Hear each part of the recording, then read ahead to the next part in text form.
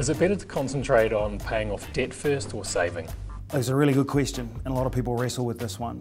We know that many whānau have high levels of debt, consumer debt, particularly high cost debt, and I think one of the really important things to consider is the amount you're paying for that debt and interest relative to how much you'll earn with saving. So I think it's important to clear high interest debt as quickly as you can.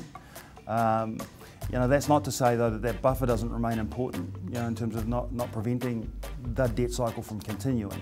But clearing high interest debt should be a priority for you, and your savings goals should be modest while you're doing that.